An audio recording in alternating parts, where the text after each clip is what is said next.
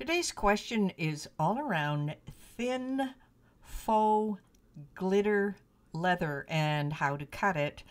And this is the Creative Crafters podcast. Hi, I'm Bette from Bette's Makes, and this is your questions answered. Now, that big question always around different types of materials. Now, this particular one is cutting thin glitter faux leather. Now, there is a little trick to it that probably you can use for anything that's glitter, but with the faux leather, this particularly works well because generally, if you put it down on a standard grip mat, you cut it and you pull it away. If you've got the glitter side down, you're leaving little bits all over your mat, and of course, that will destroy your mat in the long run. So here is a little trick. Take a piece of transfer paper, transfer tape, cut it out the size that you want to put the glitter, thin glitter faux leather onto the mat. So cut it out the same size as what you're going to cut.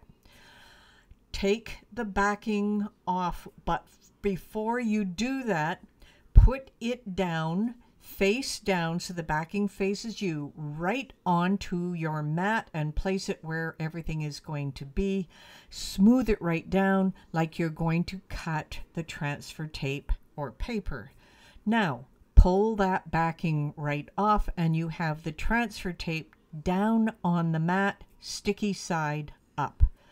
The next thing you want to do is now put your thin glitter faux leather, cut the piece the size that you want to put on your mat and place it on top of the sticky transfer tape and make sure you smooth it right down.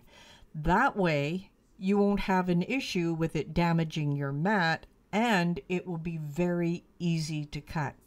Now for a setting, you simply have to go over to the materials, click on browse and look for that thin faux leather setting. Pick the one that's appropriate for you and then have it cut. Now, once it's cut and you come back, you can pull that faux leather up off the transfer paper and you have a perfect cut and nothing is sticking to your mat. All of the excess glitter that's going to come off will be stuck to the transfer tape, and you can pull that off your mat, throw it away if you want, or if you decide to clean it and use it again, that's entirely up to you. But this way you protect your mat and you make cutting the glitter so easy. So that is your transfer paper down on the mat with the backing face up, pull the backing off, put the glitter side down of the thin leather that you're going to be using, and then make sure it is adhered quite securely. You can always tape it down if you're worried about it going to move. Have it cut and then pull it off. You will save your mat and make that cutting so much easier.